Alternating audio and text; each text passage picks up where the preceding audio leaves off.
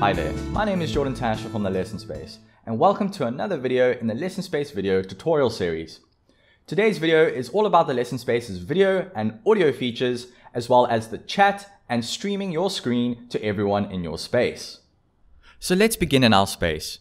You have configured all your technical components in the lobby, but now you want to modify your settings inside the space itself.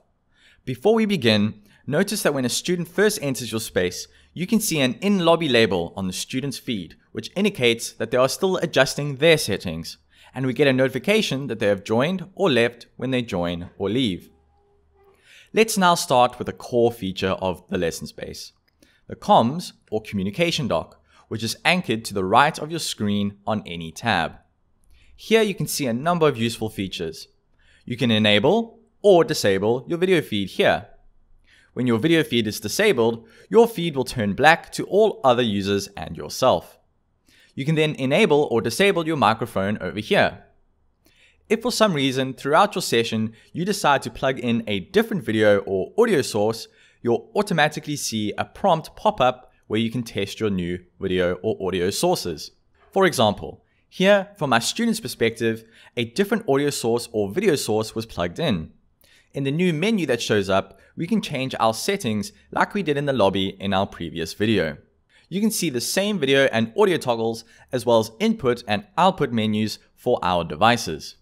Once you have fine-tuned your audio-visual settings, we can also share our screen to others in our space.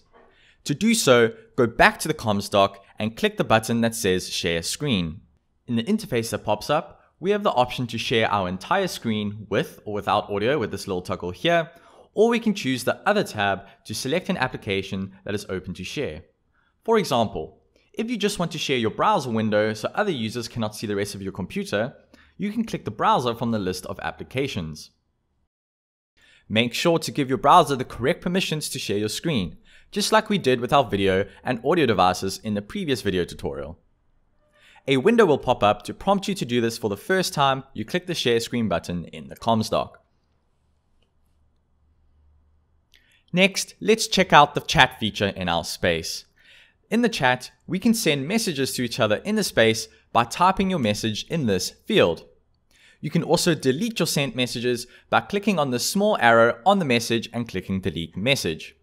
You can also attach files in the chat to send through to others by clicking the attach button over here. In this example, I took a quick screenshot of my screen and sent the file to my student in the chat. Attachments can include video, audio, and PDF files as well as a whole bunch of other file formats. Finally, my favorite feature, we can also send emojis that will display on our video feeds to everyone else if we hover over the chat button. This is great if you want to send a reaction to your student if they do some great work or say something funny, for example. We even have some confetti that will play a fun animation that everyone can see, which is also great if you want to express congratulations for your student's work. Confetti, however, is only available for the leader of the space, so usually the teacher will only have this option. There are still 3 other modes in the comms dock to check out, which are your video layout modes. We will cover these in a separate video, which you can find in the link in the description below. And that's it. We hope that this has been helpful, and be sure to check out our other video tutorials if you have the time.